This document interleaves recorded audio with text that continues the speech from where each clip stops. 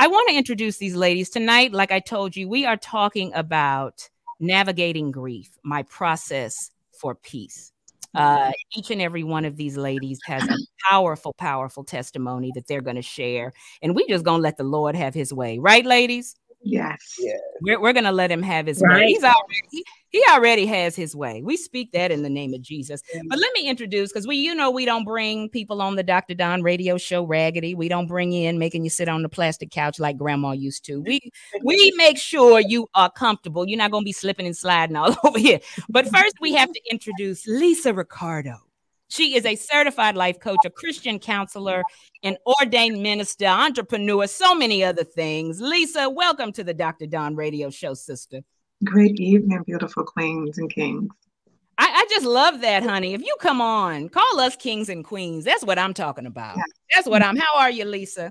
I am doing absolutely great. I'm excited about tonight. Oh, yes. It's great real. things. It's real. And y'all, God already has his way. I'm speaking that, and y'all don't know, but we get into prayer before we do this show. Y'all have no idea. And let me also introduce Kim, Miss Kim. She is an author, a speaker, a philanthropist, talk show host. Welcome back to the Dr. Don radio show. Kim, how are you, Kim? I am blessed. I am so honored to be on Dr. Don's show once again. And I'm so honored to sit before these other beautiful royalty ladies here. And I'm excited about what's to take place. Oh, yes, he's going to have his way. And you know what? I just love StreamYard. Y'all ain't got to go nowhere. You ain't got to get in your car. Just sit up, put a T-shirt on and brush your teeth. If you even do that, that's your business. We can't smell your breath. But seriously, I just love it. And with gas prices, hey, it is what it is. But Tara Joseph, welcome, Tara Joseph, to the show. She is an author, a speaker, founder of A Sister's Touch. Welcome back to the Dr. Don radio show. How are you, Tara? I am blessed. Good evening, amazing, wonderful queens and kings, and the amazing Dr. Don and the wonderful panelists. Thank you. You're looking good, Tara. You're looking good. Yeah. Thank you. Yeah. Thank you. And last but not least, Mona Lisa G. Bryant. The G stands for just good mental health advice. That's what I'm gonna say. She always keeps it real. If I was ever to take a vacation, she could fill in for me and just keep the show going. She is a licensed professional counselor, and she is the founder of Master Peace, 2 words, Wellness and Consulting, PLLC. Welcome back to the show, Mona Lisa. Ladies, how are you doing? Thank you so much. It feels great to be here, and thank you for the opportunity. Well, I thank you all for sharing. But before we get into this, so I think people should know, you all, each of you have dealt with the loss of a loved one or loved ones. But let's just start with you, Lisa, and then Kim, and then I want to hear from you, Mona Lisa, and then you, Tara. Give us just briefly about the death of the loved one that you're, or ones that you're dealing with. Well, recently, just in April, I lost my aunt, who was like a second mother to me. But I think the most time that grief really impacted me, because every time grief always catch us off guard, and it's almost like someone sucker punch you. 2010, my oldest son, Loan Ricardo, was murdered. And so I was at work, got the call from the coroner's office, and I was like, the devil is a liar. You must have somebody else's child. And so, and to show you how awesome God is, God's grace is so sufficient, because before it happened, I was praying and interceding with Coco Brother, and he was asking us to pray for mothers who are getting ready to bury their children that weekend. I was praying and interceding for mothers who were about to lay their children to rest, because that was Mother's Day weekend, not even knowing that I was praying for myself in the process. And so the grace was there, and for me to drive from my job to my home to tell my other son that my son had been murdered, it was nothing but the grace of God. I still don't know till today how I got home. But God. But the one thing I remembered as I drove home was the first thing I said, Father, I forgive them. Oh, my goodness. And so when you lose something that's so close, and what I share with people is, don't focus on the loss, focus on the love. Because sometimes it's the loss that would take the breath out of you. And you sometimes you lose a part of yourself in the midst of grief. But God taught me that don't focus on how they died. Remember the love that you shared and hold fast to that. Because if not, the enemy will use that very thing to take you out. Oh my goodness. You, Kim? Who tell us about I'm definitely yeah.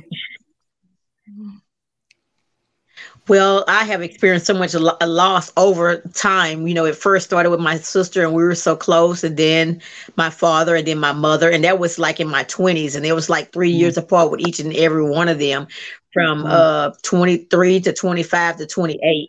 And then, but I realized that God was only preparing me for the greater loss that I would experience in my 50s, which was my daughter in 2018 when she took her life to suicide. And no one could ever prepare you for something so traumatic. As Lisa was saying, you can lose yourself so easily if you don't know whose you are and who you are.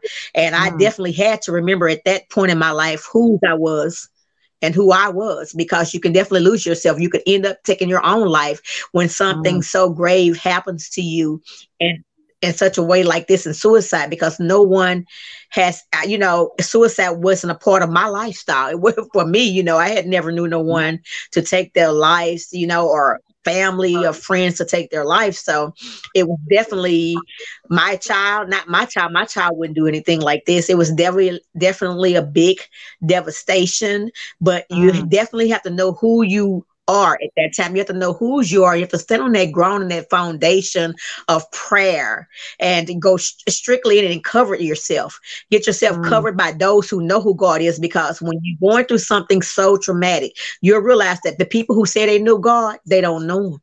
They don't know him like you know him. And I realized that as soon as I went through this happened, when we're calling people, reaching out to them, they screaming and hollering. My daughter was in the car with me, my older daughter. She just took the phone and she'll call you back, and hung up. She had to keep people away from me because she saw her mother standing, and she saw her mother walking through faith and being faithful, and she was not to let nobody come in and try to shake my ground or break me, because I was standing. And that's a very hard thing to do when you lost your child that you have held inside of your womb for 9 months. So I had to really go into prayer and focus and know whose child I belong to, for God to comfort me and to rock me in his bosom, because that's definitely a time in your life that you can lose your mind, and you definitely experience all type of traumas. You like we were praying earlier, and you're saying all these things that are manifesting in the atmosphere, all these evil works. That's the time when the enemy comes to play with you, when you're vulnerable. Be everything known to man, it just started happening at that time. It's like I was being attacked constantly with all these different spirits, but I was praying them and rebuking them back off. I was rebuking it off. And when you're going through something like this, you have to know how to do that, because the enemy is coming for you, because it ain't meant for me to complete what God's assignment that he had for me. He was coming after me, and he was coming after my grandchildren after that, but I had prepared them as I was already prepared. So you definitely have to be covered by the blood of Jesus, and definitely know who he is going through such trauma. Yeah. My goodness. But we're going to talk how to get there. Right, Mona Lisa? Because how to get there.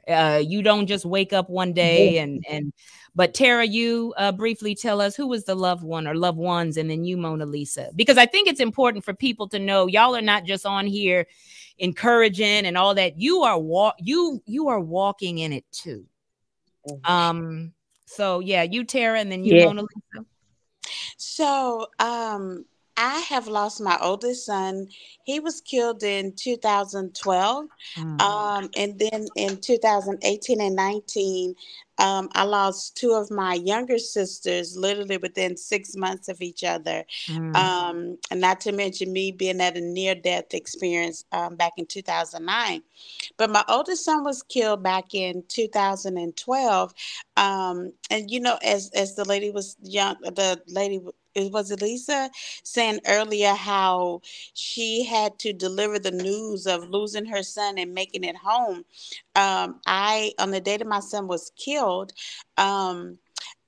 we were at home earlier, just kind of joking around, and I left out to, run some errands, and only to be on my way driving back home and to be detoured trying to get to my neighborhood, not knowing that my child was the reason I was getting detoured, not knowing that my child was laying in the street dying, because of someone else being so reckless in their behavior and having such a disregard for, his life. And so my son was actually killed in the backside of our neighborhood. And I was actually on the street where my son actually died and had to be diverted through the neighborhood on the side of ours, only to get a knock on the door hours later.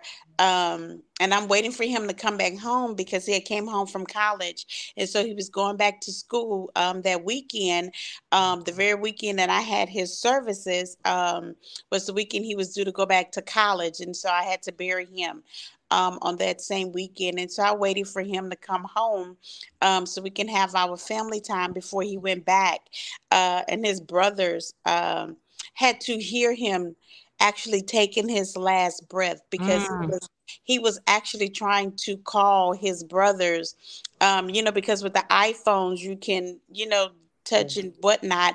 And so he was trying to phone his brothers. Not sure what he was actually trying to say, but my youngest son actually could just hear him breathing, and he didn't know what was happening because he was younger at that time. And so they kept calling him back. And so I guess maybe my son was just holding the phone or something, and it just kept like ringing and hanging up. And so to have to navigate through that and then having to deal with the loss of two sisters back to back. You bury one, and then you processing that, and then you have to bury another sister. So that's been part of my journey. Mona Lisa, you. I'll briefly share. My two biggest losses, I believe, are my parents. I lost my mother at the age of 16 to breast cancer that later metastasized to other areas of her body. And then later, I want to say, I believe 4 years later, I lost my father as well to cancer when I was a college student. It's been a while now. I will say I've moved through it, but it's also very relative that the holidays can be a trigger for sure, especially around this time. So for me, it's taking care of myself while also I'm a therapist, so I'm also supporting others at this time during their griefs and during their pains as well. But it is a process. It's definitely a process. And it's full of ups and downs. And I think that's something that we have to keep in mind as we're going through and navigating through experiencing grief. And when and we always hear things, and let's start with you, Lisa, Kim, Tara, and then Mona Lisa. Moving forward past grief, healing after grief, you're never gonna, right? Your every birthday, every color you see that was their favorite color, every time you see a mother and son, anything can trigger. So you don't ever get over it. So we're going to talk about some insensitive things later that people say. But the holidays are coming up. Tara, I believe you said on the last show, wasn't Thanksgiving or Christmas your son's favorite holiday?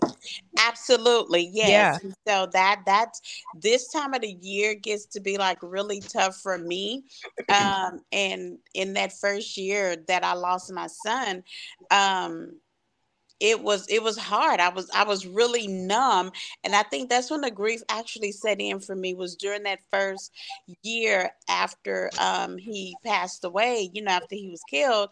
And I was very numb, and I actually slept through Christmas. And my other children suffered because it was almost as if they didn't exist because of the pain that I was feeling, that it just didn't seem real that we were celebrating Thanksgiving and Christmas, and felt like, how can I celebrate and he's not here? I didn't want to feel like I was having a happy time, but at the same time, my other children were still there and I still had to function. And so that's a part of the grief process that we talk about, that, with functioning past, that moment, in those times when you do have other children and other family members that you have to take care of in the process of that.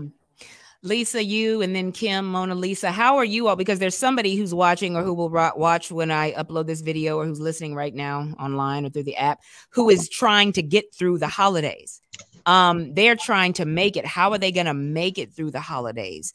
How are you all navigating, especially with the holidays coming up? I hope me and my son, Robert, and my son, he has 3 daughters. And so we talk about, and so that helps ease the pain. We don't talk about him as if he's present, but we honor his memories. And so, like, say, for my daughter was saying, Mama, let's cook my daddy's favorite meal, because his birthday is December the 5th. And so they'll say, well, let's throw some up to heaven. They'll say, well, wine. And so for me, if I'm having a moment, if I'm thinking about wine, I may go get his favorite smoothie. I say this to you, son, or I may hear his song, Wipe Me Down, and I'm in the car and I'm jamming to the beat. And so then there's the other thing that I do. If I'm in church, my sons used to watch me when I was in church, and they would say, well, Ma, you be doing this little dance like you be in your own little zone. So I do those things and I hold fast to that. And one thing about grief, they say that's 5 stages of grief, but you have to be careful because grief comes in waves and you never know when the wave is going to hit you. But I think the hardest part is the depression. And grief will take you farther than you want to go and keep you longer than you want to stay. So if you don't be careful and take care of yourself.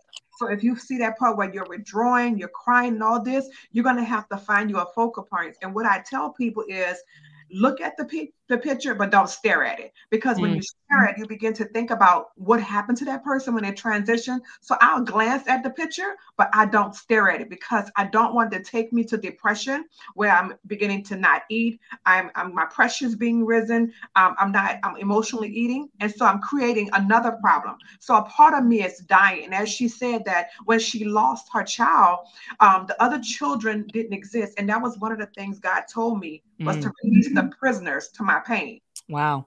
That meant that I had forgot about other people existed because my son had died. Yeah. But they also were grieving too. And so God said, bring them in. So my grandson would do things that would remind me of my son. And he was only 15 months old when his uncle died.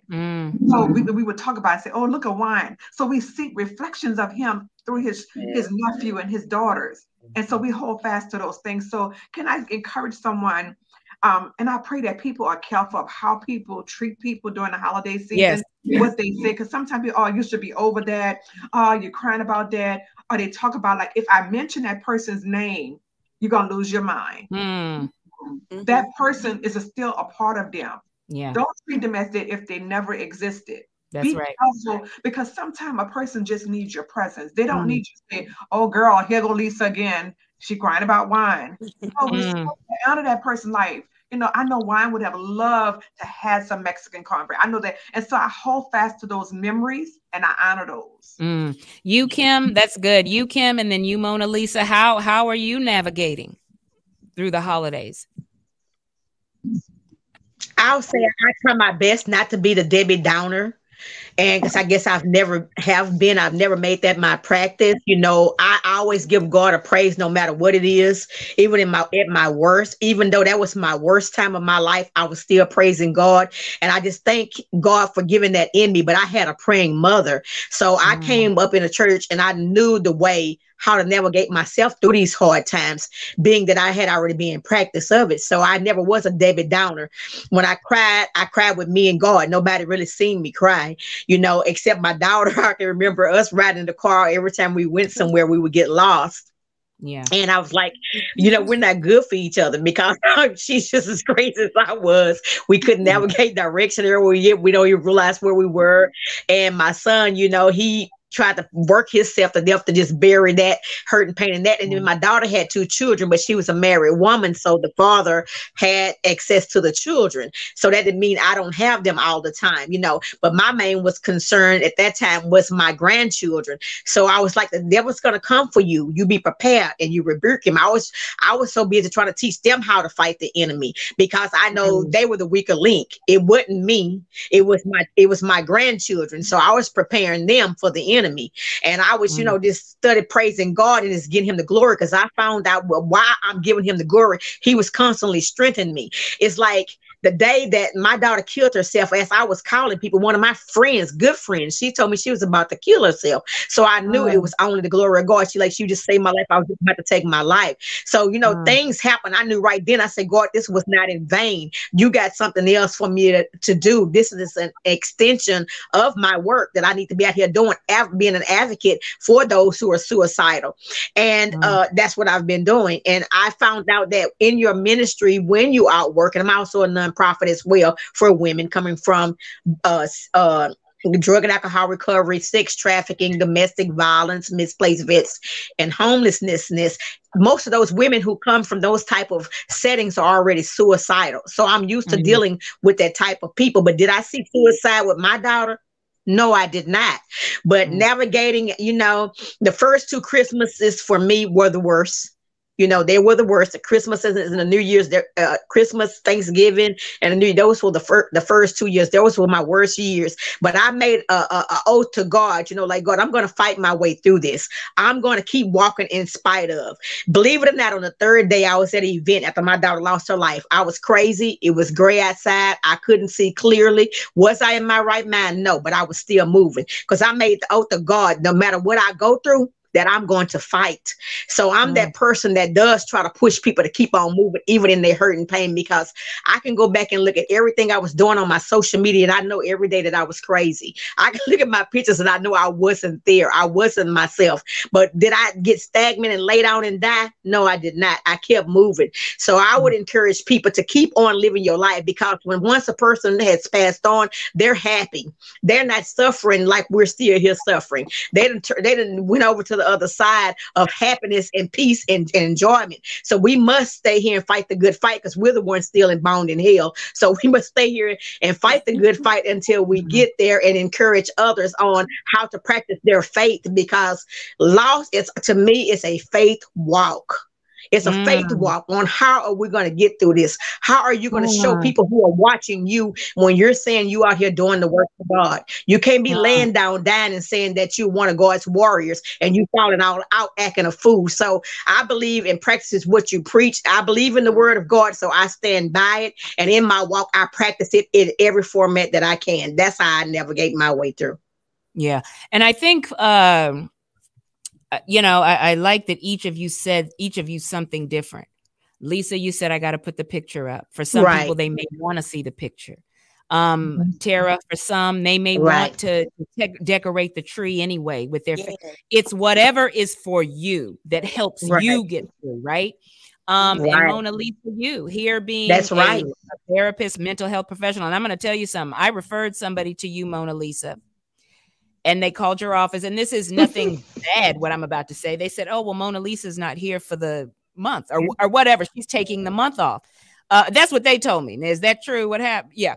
So, and I said, well, she has posted that she lost her, you know, so that she needs her time. But you being a mental health professional, you lift others, you have to take that time. So seriously, and that's what she told me. And I was like, well, I can't control that. You know, I wish Mona Lisa was there. I can't, you know, but she's got to take her time. So Mona Lisa, how do you navigate? We know you take your me time, but what else do you do?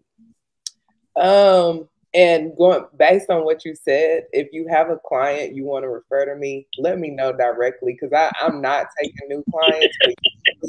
Usually if it's clients who are referred to me, and if it's grief, because that's one of my specialties, I really enjoy working with that population. Let me know directly, and I'll definitely see them. Okay.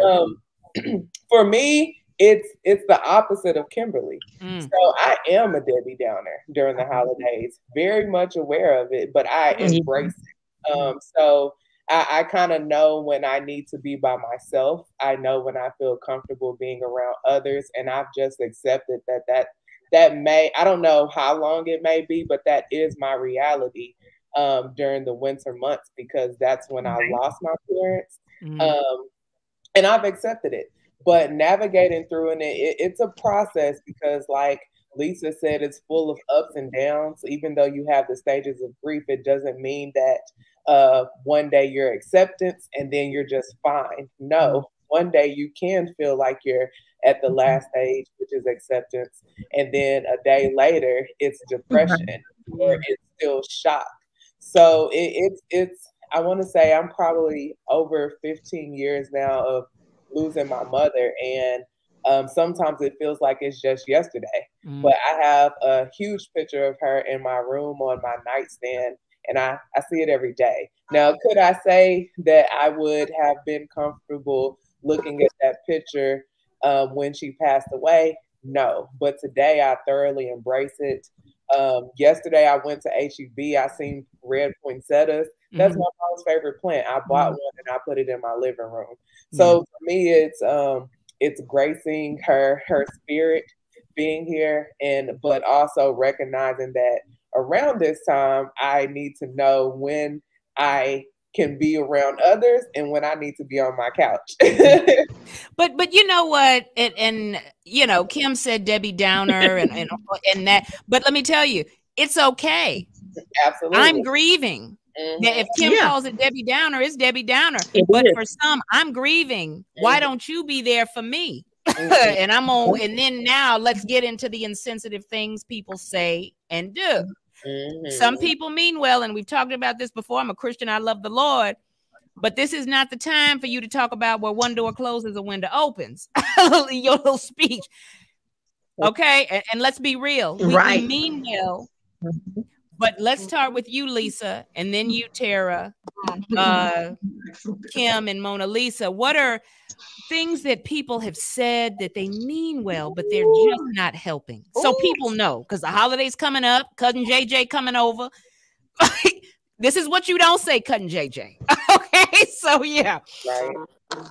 I think we have, as a people, we have not been taught what to say. And sometimes we have to be careful because we can be insult to injury. Okay.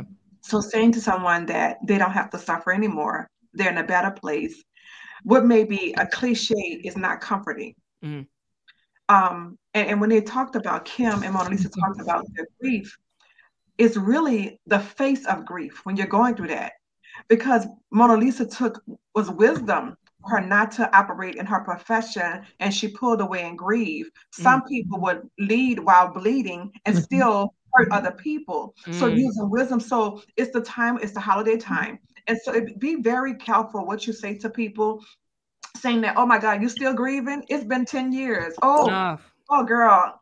Oh, girl, don't invite her. Because some people, another thing is that some people feel like if they be around us who have lost children or family members, they're going to lose something too, as if we're contagious. Like, really? Oh, yeah, it's happened. And so, wow.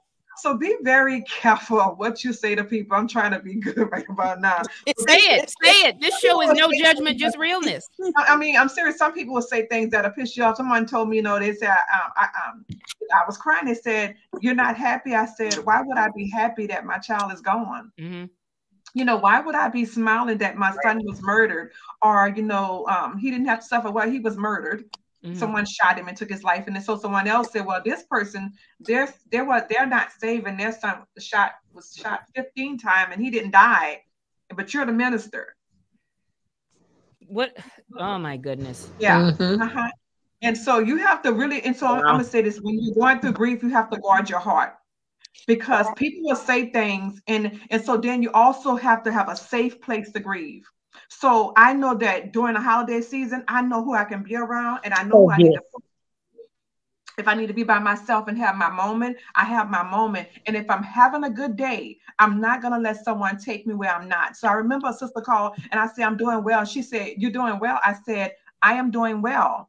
So sometimes people want you to express the grief in their manner. Don't let people put their problem on you. like how you should grieve. You should post more about your son. You should be crying. You should be, no, this is the way God has allowed me to. And one of the things that God told me was, and this is my book, it's called Don't Let Grief Kill You, because a part of me was dying while I was grieving. Because I was not being a good steward over my body, I began to emotionally eat. So you have to be very careful when you're grieving that you don't lose yourself, because a part of you died. But you got to allow God. And I'm going to say this and I'm going to stop. David, when his son died, David arose. He cleansed himself, he worshiped God, and he ate. When you lose something, you're at your lowest place. It's time for you to rise up. Yes. I mean, accept what it is. You need to worship God, because when you worship God, you're releasing it off of you and saying, God, you're sovereign, because you're dealing with the bargaining, like, what if, why my child, why did this have to happen? But you're bargaining with God, and then you have to get to the place of acceptance. And so accepting what God allowed and saying, God, I don't understand it, but I know that you're sovereign and you promised to see me through. And when David began to worship God, God gave him strength in the midst of the battle. So as we all have lost, lost heart there. You know what, Lisa, as you said that, forgive me, and this just came to me. Y'all know I make mistakes on the radio all the time. I just thought about this, and it's no judgment, just realness. Absolutely. Lisa, you touched on something, so I've been convicted. Let me make this statement. Okay, y'all.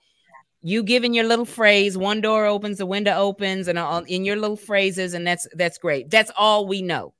That's why we're having this show, so you know something else to say. So let me say that. Scripture is all you know, so that's all you want to quote. That's fine. But we're giving you something else to say because that may not be effective in the situation. So let me say that, and I have to say that. Okay. But you know what? Let me say this. When someone lose someone, they don't need you to beat them with scripture. And that's all I want to say, because we're church Christians are listening, some non-Christians listening. I don't know. But you want to quote a scripture, but Lisa just said that's all we know. Now you know something else. That's why we're having this show.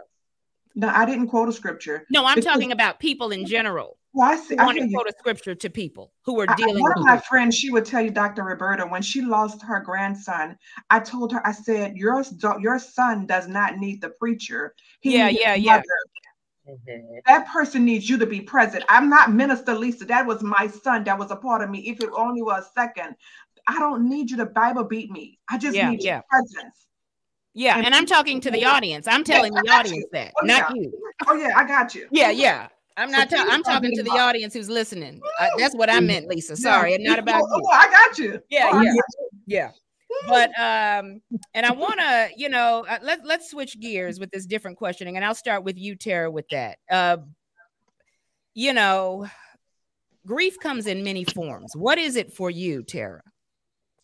So for me, grief, as I said it before, was the holiday part, but I have taken it to where I turn what I felt on the inside, I've turned that around, and for me, I had to get spiritual counseling as well. So it's natural counseling, because it was so many emotions that I felt that I didn't know how to process it, because in losing, my grandparents prior to that, but to lose a child was so heart-wrenching and such a gut punch that it was it was something I never felt before. And so the amazing thing that came out of losing my son is that I have two nephews that are named after my son. And so my niece and my brother named one of his sons after my son. And then my niece named one of her sons after my son, which they both asked, they wanted to make sure I wouldn't have any triggers. And so in losing him, as Lisa was saying, sometimes when people say some things in a trigger, so I take those moments when I feel sad, when I feel I'm missing him, and I reflect on his life. And so I have to take myself through those steps. I've been through those 5 stages and probably been through it 5, 10, 12, 50 times over. And it's just a process where sometimes, you have to, I have to tell myself, you can get through this. You got this, press through, get through, because other people have watched me in the process. And I remember at my son's funeral, I was sitting on the front row and I just hear this crying and this sniffing, and it was just like really loud behind me. And so it just stopped me from crying. And my sister, who subsequently is one of my sisters that passed away, was one of his godmothers, and so she was just crying, crying, crying, crying. And so in the process of my grieving and everything, I began to have to console people, with the losing my son and what he has meant to other people. To even to this day, I still don't remember everybody that was there. But even to this day, when people would tell me something about they remember at his service, or if I post something, I'll get a message from somebody. And so all of those things have helped me in my grieving process, to where now, I think it was Lisa that was saying how she can celebrate her son, where my son, one of the things he loved was sweet potato pie. As well as my sister, because I bake. And so I made a sweet potato pie last week. And so I just began to smile thinking about my son and my sister, of how they loved my sweet potato pie. And so then I kind of gave it out to some people, and I was like, oh my gosh, can I get some more? And so I've literally made like 4 pies within the last week. And so that helps me with my process, because I think about how my son would encourage me, and he was like my biggest cheerleader, with encouraging me to do stuff. And so, as one of the other ladies said, the insensitive things that people say, because he was my oldest.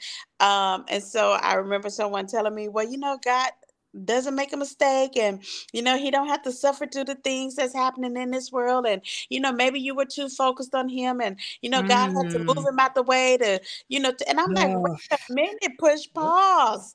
Wow. Because if anyone know me with my children, I am a mom first. I'm a champion for my children. I'm a champion for other people's children, being an educator. So I champion for that. And so, I don't put one over the other, but that was just the whole process of navigating something I had never been through before. And so it was like, okay, how do we do this? What does that look like? And when you don't know, who to turn to, or when you think this particular person is there to support you. I remember someone saying something very so insensitive, and I said, let me tell you something. You're stressing about a light bill or a man or something. Honey, you have not had to put a child in a coffin, okay? You have not had to go in the courtroom and look at the people who have killed your child and not want to jump over the bench, and then you handcuffs. When you've gone through that, then you come and talk to me. Okay. And so, and people don't understand. And I know Lisa can relate to this. As I said, when your child have been killed, and you have to deal with that, or some, part of the thing with my son, and I still have to go back to court, because it was multiple people involved, to where one of the persons is in jail, and so one of the other persons was actually killed, and someone was like, well, maybe that was just the justice. I'm like, that's not it, and it kind of triggers you and take you back. But you have to keep pressing, and you have to be rooted in God. You have to have a foundation, because otherwise you will crack, because I was at a suicidal point as well. So, but God. I want to thank you, ladies, for because this is such an important topic, for being patient with each other as you talk through. I some shows I have to move us on. Some shows like this, just talk, right? Let you got to share. Kim, I want you to share an insensitive thing maybe someone has said to you, and then Mona Lisa, as we in this question, I want you to say and give us things we should say to people, things that will help, because a lot of people are going to be around loved ones who have lost someone or friends, and sometimes it's uncomfortable for people and they don't know what to say. But Kim, And insensitive things someone has said to you. Well, I want to say some things they said to me insensitive. I got about 3 insensitive things. And it was like, why did you have a gun? My daughter, I didn't tell y'all that part. My daughter killed herself with my gun. So I'm going to go back again to the word. As I said, if you don't know who God is and whose you are, you can lose your mind, because my daughter killed herself with my gun. So you have to be grounded in the word and in God. You know, some people be like, don't Bible, but you do need to know who you are and whose you are when something like that happened and a child take their life with your gun. So that's why I say you have to be faithful. And I am a faithful person. I believe in the word because I know the word is going to get you where you need to be. I don't care what nobody say. I stand firm on that. You know, I don't go across that. But I was going to say 2 people, I had about 3 people said something about the gun, but 2 of those people had a loss. One of the people said, you still going through that? It was 6 months into my daughter's death. He lost his wife after that. Somebody else said, oh, will you get a gun again? They lost their son after that. God say, touch not my anointing. I'm just telling people the word because God is real. So you have to watch your mouth. But I had somebody else say that, but they apologized. The other 2 people did apologize. Those 2 people that went through that loss, neither one of them apologized. God be my witness. I'm telling you, we have to watch our tongue because you don't know what God got in store for you. You don't sit up and try to shut nobody down when they already hurting and they already lost their children. You don't do that or lost their child, because like all the sisters have said, that is especially with your child, that's the lowest blow that you can go. And then suicide at that, you already at a devastating point in your life. You already at a low, and then I know your child use your gun to kill themselves. You're already at a low. You don't need nobody coming to you with a punching bag and trying to make jokes or making assumptions, because people assume everything when you lose somebody in tragedy. People always got their mouth open, but I always tell them, you know, be careful because wait your turn. So we have to be careful with our mouth and the things that we say to attack people, because if you ain't never experienced something, wait your turn, because ain't nothing new under the sun and it can happen to you at any moment. We all going to have something that we go through in life. And as I, like the young lady was saying, my daughter was my youngest child. She was 30. She had just turned 30 in January and took her life in February on her anniversary day because she was married. And that's the day she decided to take her life. And the good things I can remember good about her is because we traveled all over the world together. We did so many things together.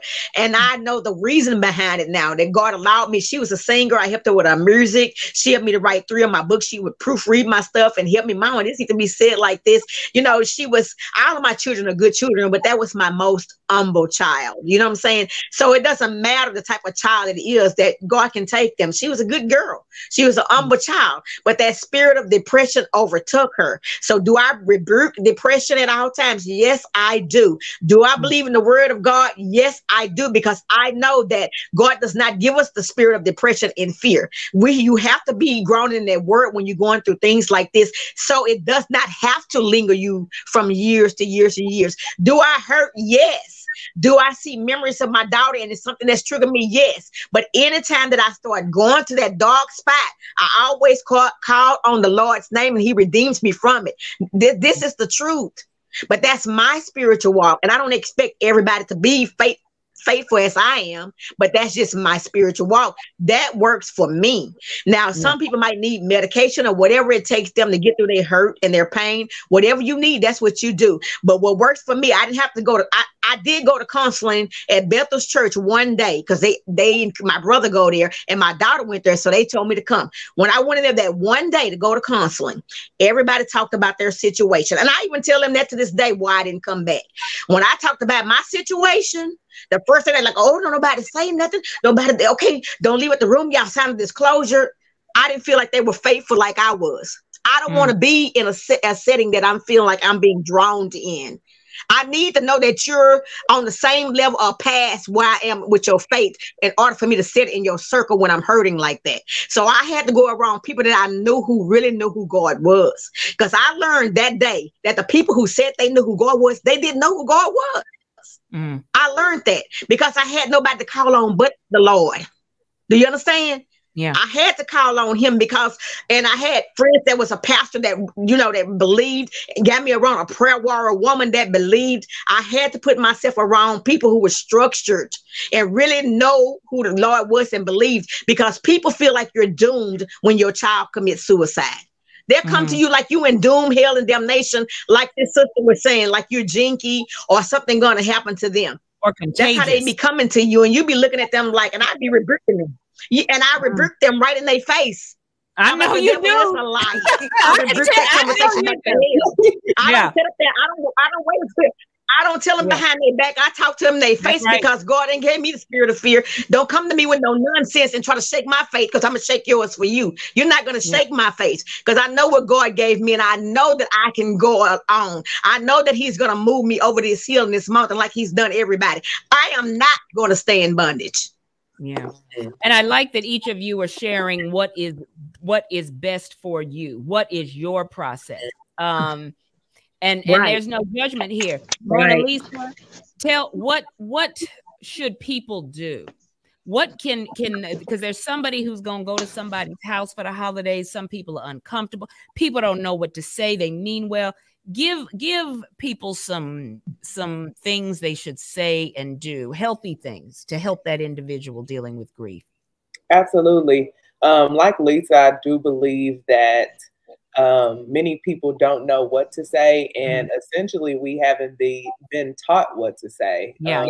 A lot of things related to grief either get swept under the rug or there's emotions there and they aren't discussed as a family. I think that some things to say is to show support. Let that person know that you are there for them. Ask them, what do they need? Sometimes what we believe that a person needs is not what they need. They may need someone to talk to on the phone, maybe not someone showing up to their house every day to see them. Yeah. Or they may need someone to cook a meal for them. Yeah. And maybe don't know how to ask. So it's important to ask that individual what they need and let them know that you are there to support them through that trying time. I like that you said, what do you need? Not what you think they need. What do you need? Because maybe it's not even a meal. Rick Warren, who wrote The Purpose-Driven Life, his son Matthew committed suicide. And he shares that. And he said, and he tells pastors, show up and shut up. Just show up and shut up. That's what he tells people. When somebody's grieving, he said, because the best thing for him and his wife at that time, people just hugged him. And they just were there. They were just present. But show up and shut up. And that's what he said. You know, yeah. But let's I want to start with you, Lisa, with this question, because and I just love the real conversation that we're having here, because it's no judgment, just realness. And again, I love the space we're in, allowing each other to talk. It's, you know, we can't feel rushed, especially with something like this, because we don't know, y'all, who's going to watch the replay, who's going to watch it on YouTube. We don't know. But people are suffering in silence. Lisa, what do we do for somebody who you clearly know is grieving? And I want to hear from all of you, whether personally or in your professions dealing with this.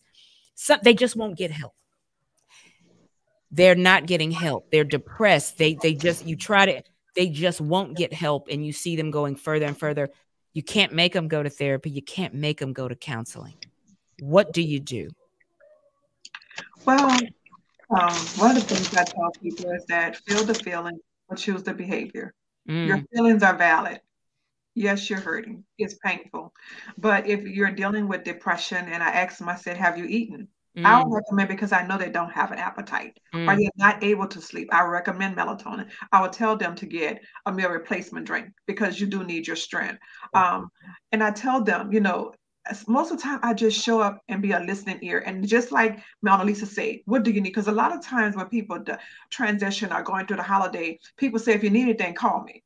And so you call, or they just begin to start fading away. And then if you fix my crown while I'm going through this, you ain't got to tell somebody what I'm going through. So if I'm having a moment, girl, don't call somebody else and say, girl, Lisa having the hardest time, girl, she really missing her child. If I feel you're a safe place, And I said, I'm really just having a hard time. I'm gonna tell you, one of my triggers was I had never looked at my son's death certificate. And so my daughter-in-law needed it for something. And I began to look over it. And initially when the coroner's office called, they told me that his body was dropped off at the hospital. Well, this particular day, I took and I went to the location that the death certificate. What did I do that for? As I pull up, I could feel my son's presence. Wow. And I began to bawl. And it's amazing how God uses my youngest son, Rob. He called me and said, Mom, why did you do that? It wasn't that I needed closure, but I always was wondering because I always was angry because I felt like it pissed me off because I felt like they didn't honor my child's life because he was shot. He was with a friend that he thought was his friend, was supposed to be bringing him to a hospital and dropped his body in a parking lot.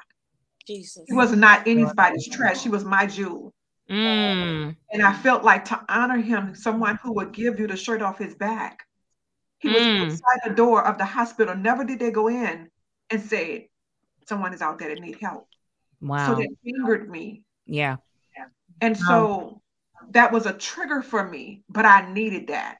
And so as people are going through in this season, I just want you to be careful how you handle them. You never know what can be someone's breaking point. Oh, yes. Everything that you say, those very insensitive things, not being kind or being over, you should be over this by now. You should be in another place right now. No.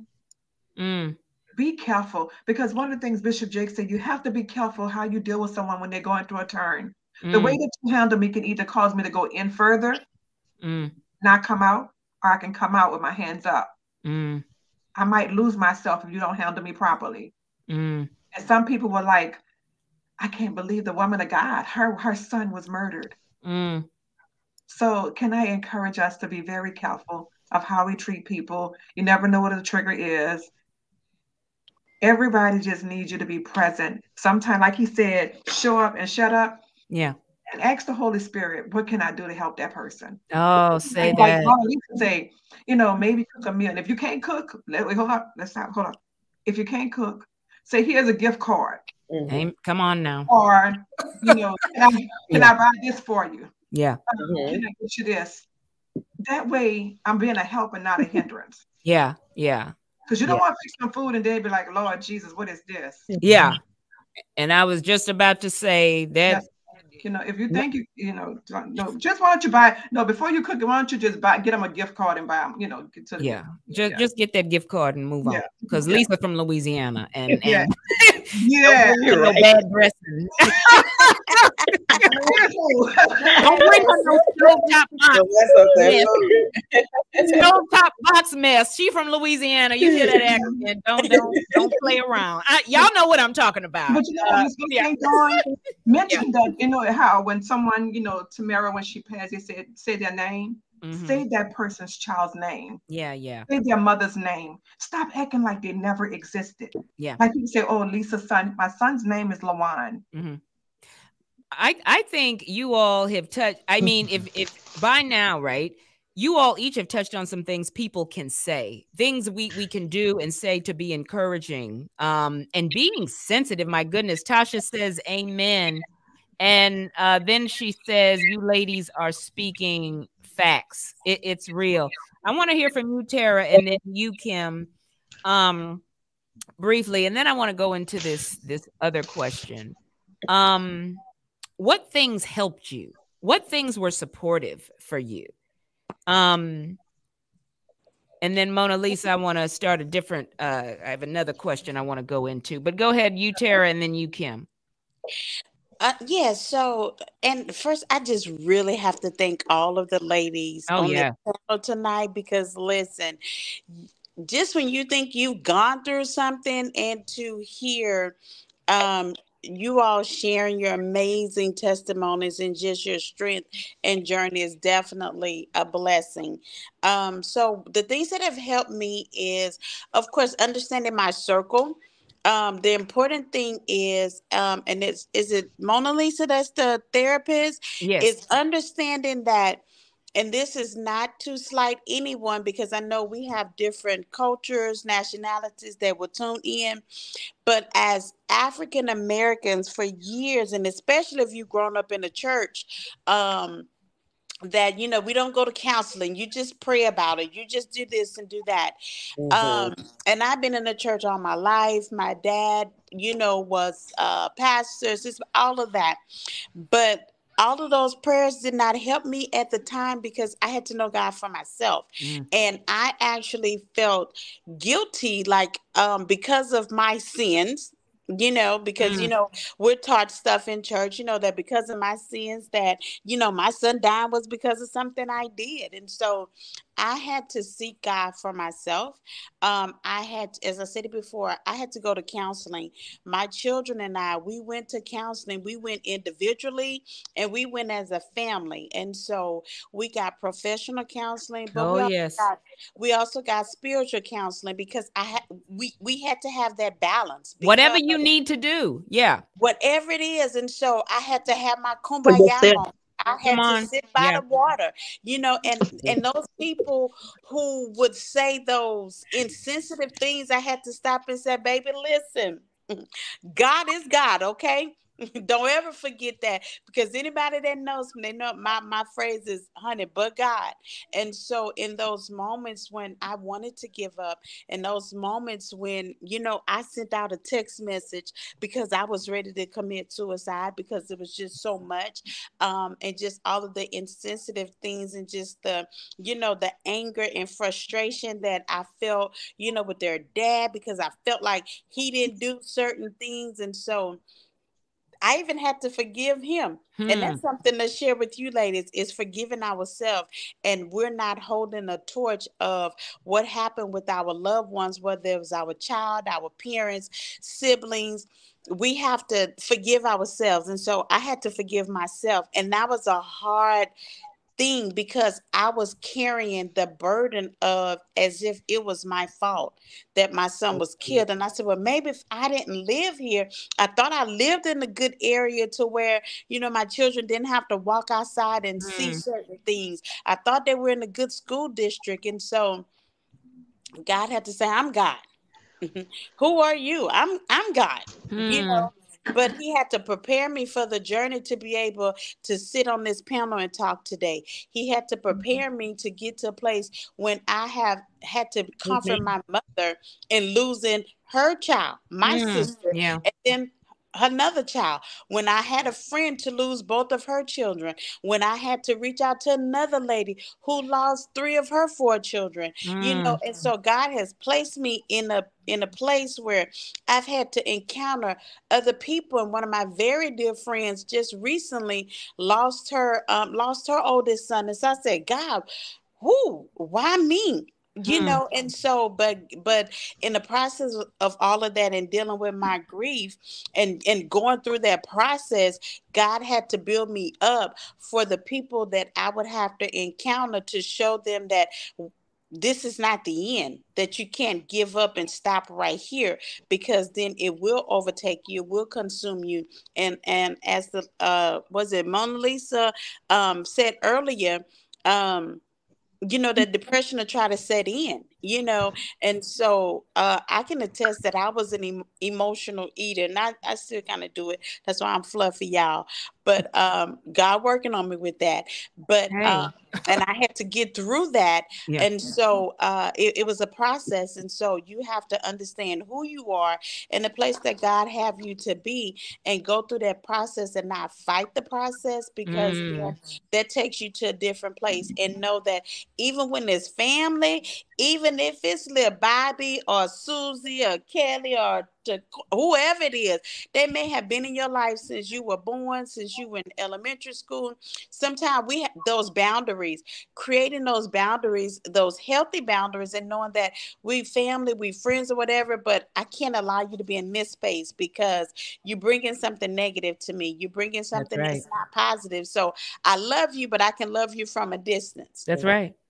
That's right. And I want to switch gears here because Tasha has a comment and it's been up. But let's start with you, Mona Lisa, and then Kim, and then Lisa and Tara. Let's give her some encouragement. Whatever you want to say, you see her comment. She says, lost my baby sister in 2021. My person so close to my breaking point. She says, but God. Let's whatever you ladies want to say to encourage her. I think it's a time I would say Tasha, because I do know you. Mona Lisa, Kim, Lisa, and Tara. I'm sorry, it's 50 of y'all on tonight. So I would say it's very important when enduring the loss to stop and listen to your body, your spirit, your mental. If you know and you can say that you're at a breaking point, I think it may be beneficial to get help. It is helpful to talk to loved ones, to talk to a support system, but if that is working, then there's grief counseling. And then there may be additional resources that need to be utilized to help during that time, depending on the different factors that you're enduring, Tasha. But I will say, don't be afraid to get help. A lot of people, especially in the Black community, look at therapy and counseling as a negative space. Why do I need to talk to someone? No one can help me or change me. But we do. We show up. It's a process. So I can't say that, and grief is a process. So we don't feel better in 3 months all the time. Some people do. Some people it takes years. There is no limit on grief or trauma after its experience. So I will say, do not be afraid to get professional services so that you can have the proper support to help you navigate through that hurt. And Tasha, while we're talking, thank you for that, Mona Lisa. And you, Kim, while Kim is talking, Tasha, I'm actually DMing you the list of reputable, credible therapists and counselors with a proven track record. So you have it. And that's what I tell people who I know are in grief. I just send them the list. Reach out to me if you need it. No, here it is. Here it is. So Tasha, I'm about to DM this to you. Go ahead, Kim. I'll say Tasha, that's my Facebook friend. I would say definitely surround yourself around love, around people, happy people at this time of the year. Especially, you have to be around people who can uplift you, people who can speak positive things into your life. And as Lisa was saying, for sure, go get the help that you need. If you need the counseling, definitely go and get that. Definitely surround yourself with people that have had experiences like you, or like you're talking, listening to us. We went through these similarities. I have children who have lost their siblings. I also have lost a sibling, a mother and a father to cancer, like Lisa. And be around people, talk to people who have went through the same things that you have went through, listen to their stories and see how they got through it too. That would help you a lot. I said it helped you a lot, but definitely get that counseling if you feel like you're a breaking point, because sometimes people need medicine. Sometimes people have to medicate. So don't withdraw yourself for nothing, but you still, and be into your scripture too, because I'm never going to turn away from the word. By the time people think about that, be into the word, because the word is the comfort. It will comfort you, but definitely go get that mental help that you need. And like they were saying, it's a stigma in the Black community that we shouldn't, go and see. My daughter was one of those people. I had forced her to go get help for her situation, and she did the one time, and she was married, and they need to change that law, because you cannot make them let them get help. They won't take them. They'll say, oh, they got to check themselves in. Sometimes people are not mentally capacitated to go and check themselves in. They won't do it, because my daughter would not do it. The first time she listened, she went and got help. And I'm like, don't let yourself reach this kind of stage no more. Don't go to your rock bottom again. But she wouldn't.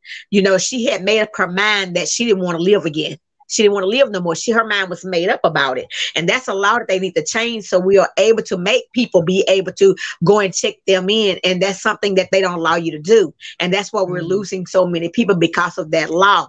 And then not only that, she was married. So I didn't have that control and that jurisdiction over her because she had a husband. So those are some of the things that can lay in the way of that. But I would definitely say, do what, get that help, go get that mental health that you need. Be surround yourself around positive people who are speaking into your life, people who are telling you about the love things, how good God is, because he is. And there's so many people, you know, experiencing loss, and there's so many people right now committing suicide. I didn't even really know about it when my daughter did it, but it's like an abundance of it right now. So it's like it's a whole new territory, you know, for everybody. It's like, it's not so near anymore. And, you know, I had to go in all types of different mindsets for myself when I lost my daughter. You know, I was like, well, God, you took 2 here, you took 3 there, you took 4 there, you took 5 there. So I'm not going to complain about this one. So that I had to put my mind in a different set of mind frame in order to get through that walk. And that's what I done. You know, I did whatever it took that was going to work for me. But I'm just going to be honest with you, scripture worked for me. The Bible really did work for me. So I didn't get the counseling, but I don't recommend that for people. I always tell them, go get the mental help that you need, because the word does not work for everyone. That's right. And I love you said that. And thank you for that, Kim. Tasha, the list has been sent to you.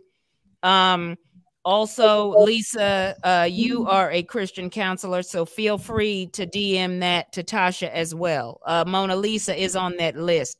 Lisa, what encouragement do you want to give Tasha? And then you, Tara, because I think this is very important. And Damon, he says, come on with that message, sisters. So yeah.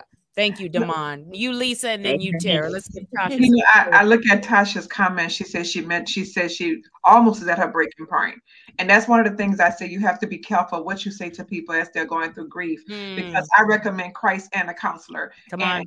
There's nothing wrong with going with a counselor, because as African Americans, we don't believe in it. But you need a safe place that's going to give you sound wisdom.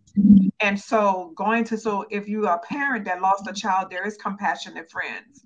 If you have lost a child, you know, there is Bose place for children who have, because sometimes they get counseling, but they forget about the children who are suffering. And so people suffer in silence. And so I want to encourage you, and I thank you, Tasha, for being on here tonight, but learning your triggers. But as I say to those who I counsel, focus on the love and not the loss. Remember the love that you share with that person. Amen. Don't be so caught up in the loss. Because the Bible says, blessed are they that mourn, for they shall be comforted. Grief is a process. You're going to go through it, but focus on the love that you share with that person. I focus on the love that the 25 years, because sometimes, and as you know, my sister said, she said, you know, you have to forgive yourself and the person. Sometimes things are not resolved. Sometimes things happen, you know, you didn't get a chance to say goodbye.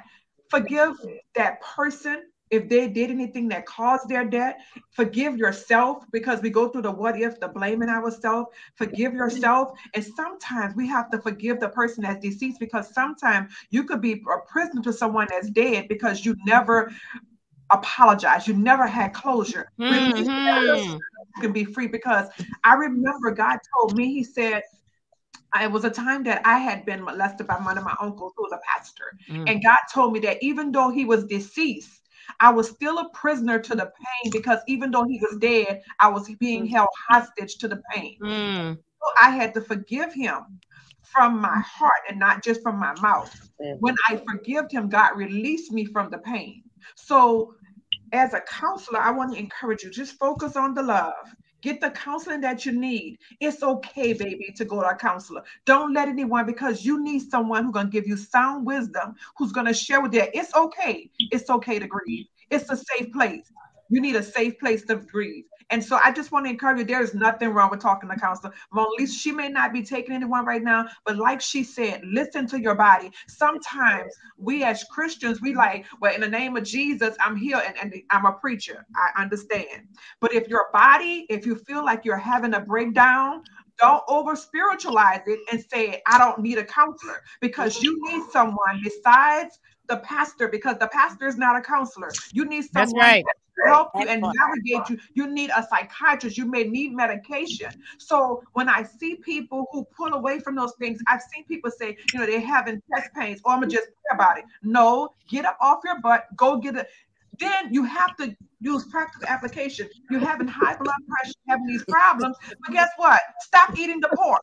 So Yeah. we bind the devil, but sometimes we assist the devil. Yeah. Yes. It's a possible thing. Hey, yeah. So I Yeah. just want to encourage you. Yeah. And I mean that's real. That's real. But There is I nothing want wrong to with counselors. but I want to thank you, Lisa, for But sharing. one last thing, but with No, go counselors, ahead. one of the things with counselors, people pay for everything else. Mm-hmm. When Yeah. it comes to counselors, they don't want to pay for anything. Yeah. You can have a great wedding and you'll pay everybody else, but the person who's going to pronounce the blessing, you don't want to bless them. But they'll be the very source that God is going to use to be able to bless your life. So invest in yourself and invest in a counselor. It'll be the best thing you'll ever do in your life. That's right. I love that. Now Rosalind says she said, great conversation. Thank you all for being so transparent. Now let's say this. Mona Lisa didn't say I said this. Now Mona Lisa, she said she ain't taking clients right now, but for your Mona Lisa, but for your healthy boundaries, you just tell the Dr. Dunn, I got a referral for you. Okay. Don't let us push anything on, right? So I'm just saying, I mean, because don't do it because I'm asking you. If you cutting it off for the month of November, that's what it is. So, but Lisa, that's good, except lay off that pork. Don't nobody ask you all that. But nobody look. Nobody ain't nobody talking about that tonight. Look, y'all, I have had somebody reach out to me, Dr. Dunn, I'd love to come on and do a show about health and fit. We ain't talking about that right now. I'm a work in progress. Let's be real about it. Yes. But let's read Tasha's comment. She said that she does. She says she meant it was a little typo. She was at her breaking point. She's visited counselors. She stays in the word. Her parents are committed to God, so she's no stranger to triggers. So thank you for that, Tasha. But you have the list just in case, sister. So I want to thank you all. But Tara, did you have some encouragement for Tasha or anyone else? I'm sorry, sister. Listen, I think Lady Lisa said a whole lot, but listen, everybody, just to add on to, she was saying, people have to be mindful that, I want to say this as tactful as I can. Say it. It's no judgment. Somebody's feelings might get hurt. I remember a situation that happened, and I remember a person in leadership, not my pastor, but a person in ministry and leadership telling me that, well, how can you do this? And, just because you went through yada, yada, yada, and boom, boom, boom, boom, boom, boom, boom, boom, boom, boom, boom, boom. We have to be mindful of people that we seek counsel from. Okay, we have, whether it's the pastor, because that could have been somebody in your family, and they just been a pastor, and you and everybody know the business and all that other stuff, and you going to this counselor because that's your friend or some da da da da da. We have to be mindful of who we get that counseling from. Yes. And being mindful not to tell people to just pray about it, because everybody is not grounded in the word to know what to pray and how to seek God.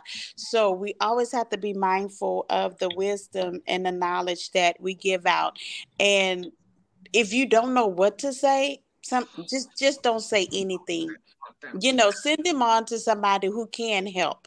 But just be mindful of the words that we say, that they not be I'm not sure if it was Lisa, Mona Lisa, that said it, that we're not a trigger, for someone else.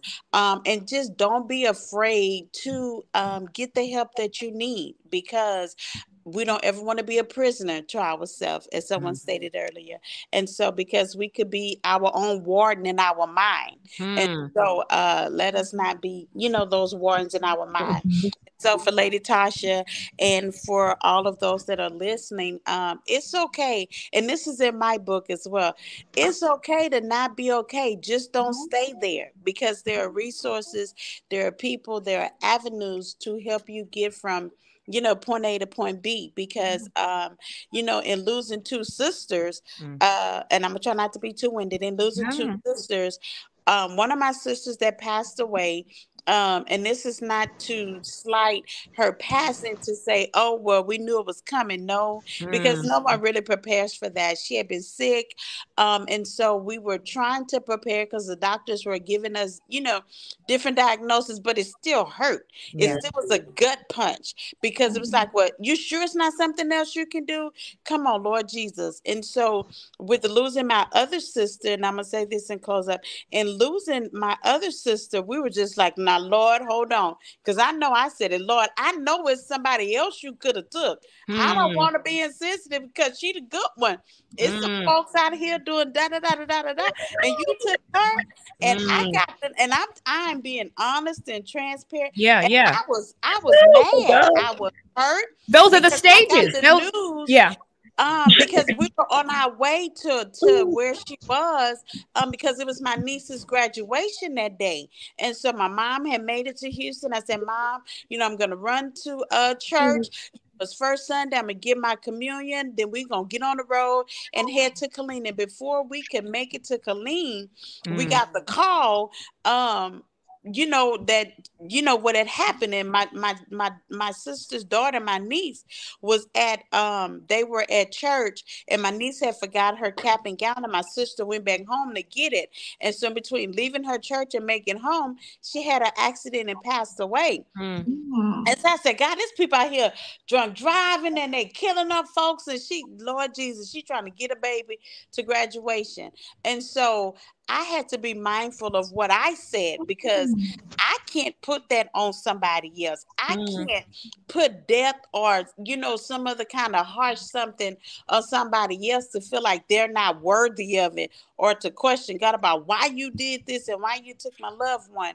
And so even in the process of our grieving, we have to be mindful of the words that we put out into the atmosphere regarding ourselves, our loved ones that we've lost, or for anybody else. And that's my transparent moment, because I was upset. I was hurt. Yeah. I was, it was just a lot. And it was like, Lord, we're on the way. This the baby graduation, and, just all of those things. And so in losing two sisters, and I was like, okay, God, help me to process this, because now, but here's the sovereign thing in that. Something, and I've never thought I would actually do, was when they were preparing my sister's body.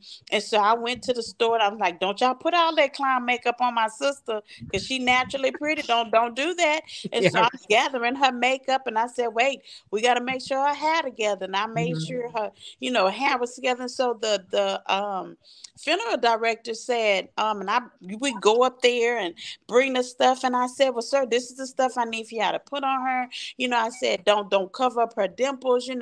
She don't need all that, makeup and all that stuff. And so he did something that they legally not supposed to do. So Lord, don't punish the people. But he actually allowed me to help get my sister prepared for her final resting moment. So I had that time to get my sister's hair together. He let me do her makeup. He let me do her hair.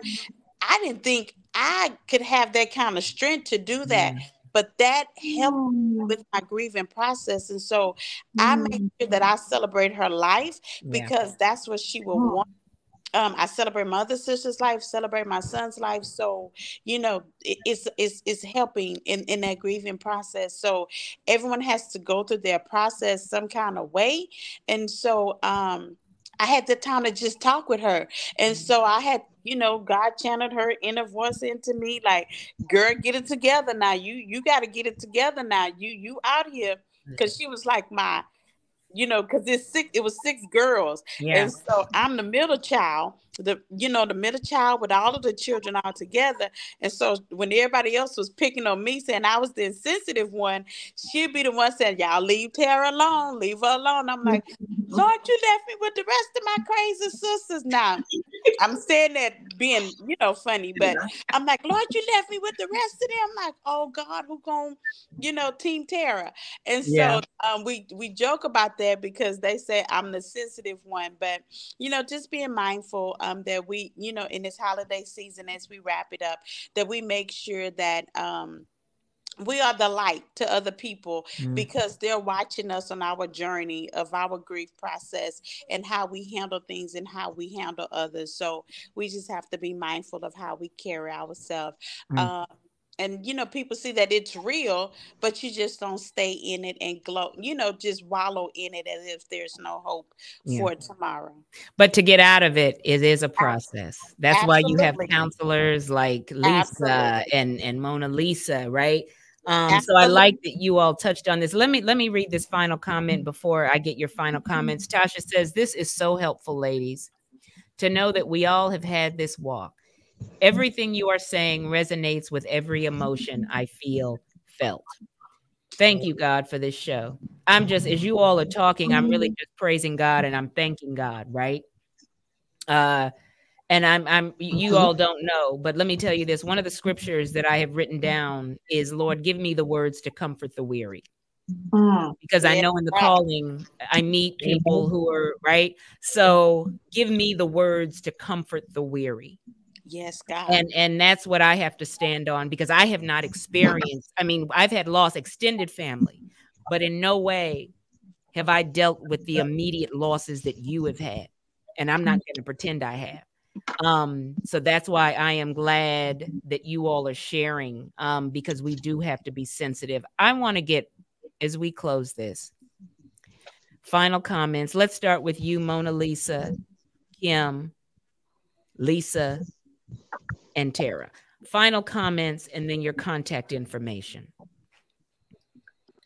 My final comments is to, especially during the holiday season, make sure you're taking care of yourself.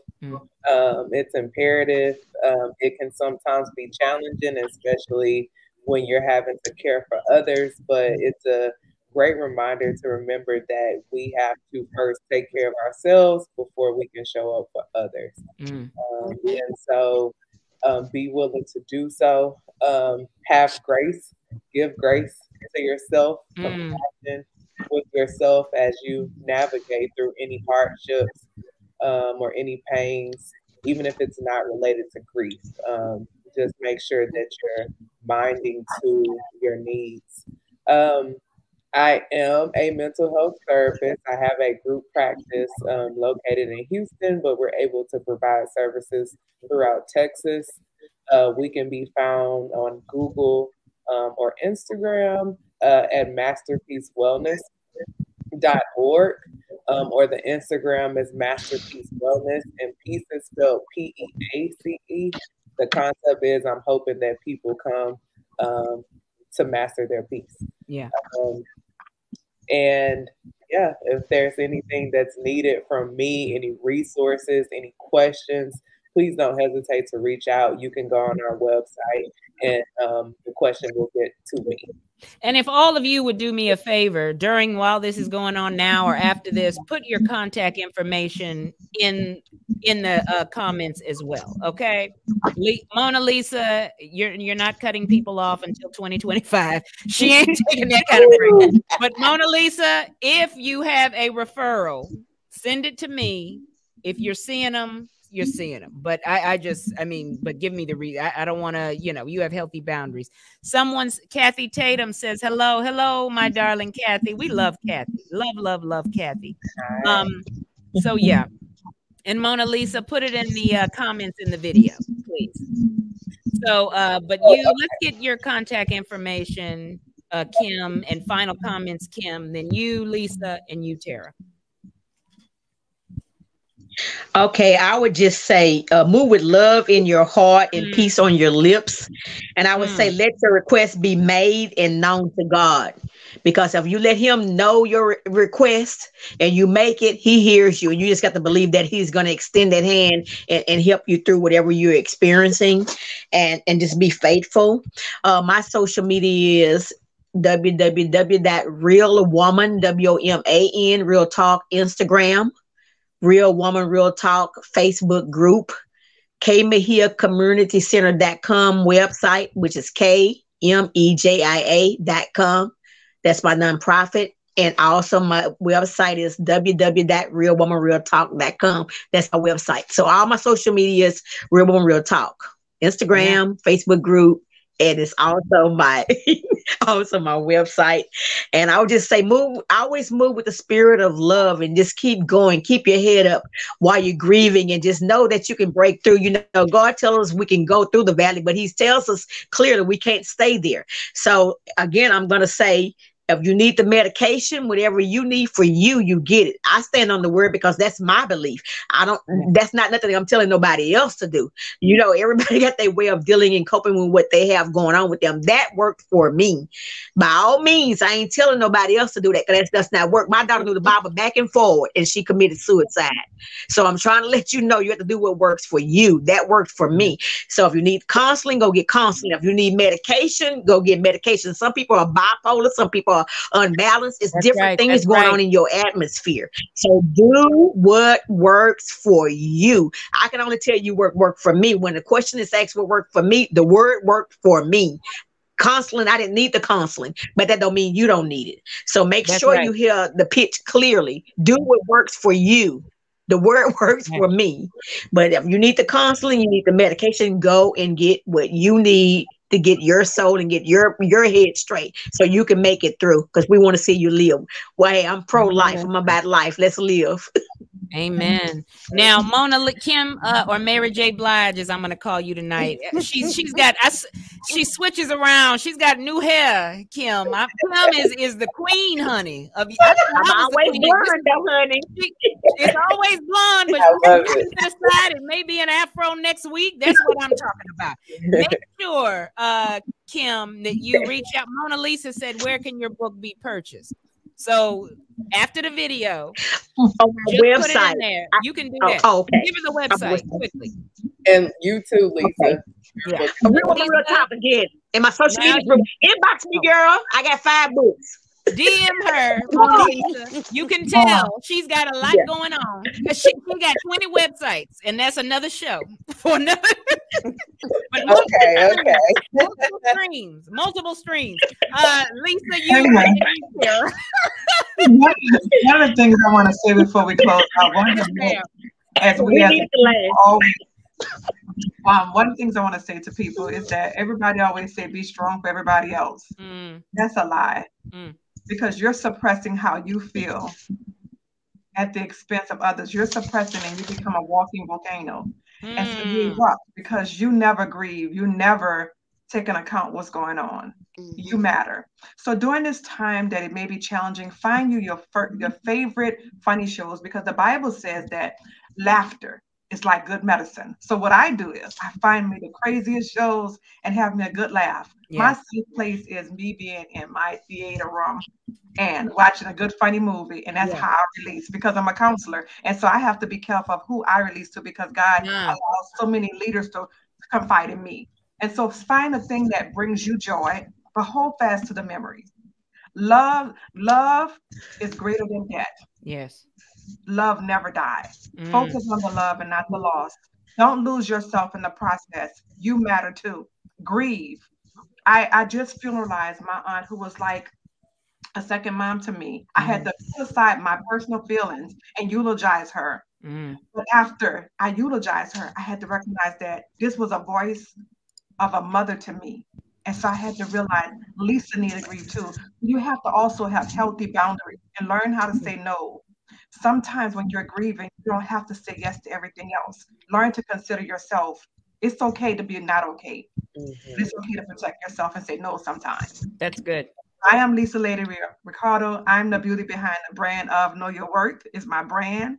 I'll put my website information. From my heart, Dawn, thank you. This has been phenomenal being with you, beautiful queens. I love y'all to life. And those who have been on, if you're going through a time of grief, I pray that the Lord would comfort and strengthen you. Don't let no one judge you or put you in a box and saying there's a time frame. There is no time frame on grief. You never know when the wave. I find those different things. Like for my son's birthday, I may do different things to honor his life. Do the thing that brings you peace, gives you joy. Don't park yourself in a place of depression. Pull yourself up, worship. Find things that will bring you joy. Hold fast to the memories. Focus on the love and not the loss. That's right. That's right. Tracy says, I missed it. That's right, sister. You just click on this Facebook Live when we're done. And let's keep Tracy in prayer. And Tracy, I'm not sharing anything private. You shared this on your social media. Her mother is Alzheimer's, and she shared that her mother doesn't remember her. So she put that on social media, and I'm glad she did, because we need to know when people are in pain. Sometime if they post, instead of judging, she has shared that. So I prayed for you, Tracy, when I saw that yesterday. And so let's keep Tracy in prayer. I pray you're not offended by I just shared that, but Amen. You put it on social media, Tracy. So we're going to lift that up in prayer. Final comments for you, from you, Tara. Oh, and Tracy says, thank you. Thank you. We're not violating any confidentiality here, people. Anything you share publicly, I'm going to share it, because the more people praying, the better. And she's not offended. So thank you, Tracy. Thank you. Tara, final comments from you, and then your contact information. You want me to go after Lady Lisa with all of that? Well, then don't. And the show, and don't, and I can move on. I got an hour to go. All I want to say is, whatever you want to say. I ditto everything that she just said. She wrapped it up. Thank you all for sharing. And again, don't be afraid to speak out. Don't be afraid to seek and get the help that you need. I just won't be too long, because Lady Lisa, she did wrap it up. You can find me on social media at Tara J TJ23 on Instagram. Y'all have to forgive me, because this whole social media stuff, I don't care for it too much, but I know it's the way of the world now. Of course, I'm on Facebook as Tara Joseph, transitioning that to, it will be my business page by the end of the year. You also can reach my website at www.iamtaraj.net and also www.tarajoseph.com. All right. Thank you for having me. Thank you. Absolutely. And Tracy, you're getting such love. That's why I'm glad when people post their pain sometime, because how would they release it? How would they know? How would we know what they're going through? So let's not judge. People, I am on till 10. Coming up, I will be giving you my 5 minutes of favor. And you know how we do. We're going to end the show in prayer, because that's how we do. I want to thank these beautiful guests. Mona Lisa, wonderful job. Of course, you stay on my referral list. Wonderful job. And I mess with her with that. List. And thank you, Miss Kim, aka Mary J. Blige. Keep rocking the wigs, honey. I love it. Gotta switch up the looks. Sometimes that's what we have to do. Thank you, Lisa. Know your worth. And let me see what she put in the comment here. She said she is the Safe Place to Vent CEO, Lisa Ricardo. Wonderful person. And Tara, thank you, my darling. Thank you. But I want to say God bless each and every one of you, ladies. You make a difference. You make a difference. Have a happy Thanksgiving, a blessed Thanksgiving. Lisa, stop talking about pork. That ain't none of your business. I mean, enjoy your Thanksgiving, but I mean, I just want you to. I'm kidding. Look, the Dr. Don has an issue. Y'all, let me tell y'all something. I gave up meat a while ago, but that don't mean I stopped eating everything else, y'all. I got to get it together. But sometimes I'll just smell meat and want to eat it, but I can't go back to eating meat, because I have not eaten meat so long that I'll get sick if I eat it. But that's another topic for another time. I might need to get that health and fitness person on. Anyway, I want to say have a blessed Thanksgiving to each and every one of you. Thank you for watching on Facebook Live. God bless you, ladies, and have a good evening. Thank you. Thank you for having me.